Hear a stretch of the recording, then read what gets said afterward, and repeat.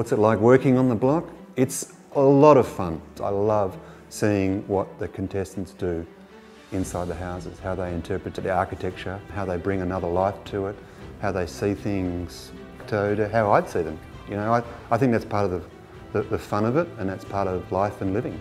Look, we do the outside of the houses. Really, that's our gig. We have to provide a waterproof, legal, approved box. The industrial aesthetic we've introduced into the form of this particular series of the block. We're talking about gable-ended barn-like structures. We've got exposed steel beams.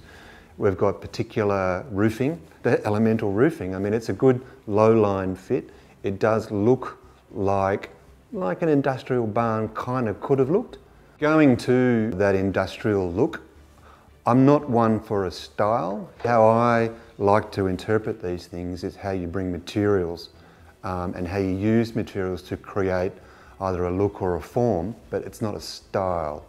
We've chosen to go with the Monier Elemental roof tiles simply because it's a high-end luxury product. There's an integrity in the choice of materials to create the look. That's how we've approached it.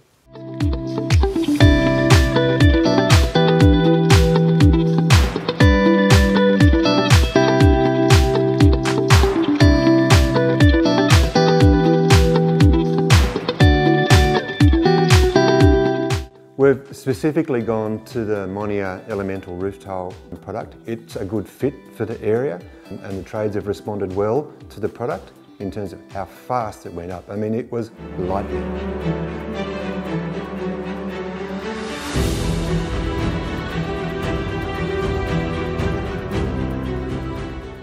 Now look at this, mate.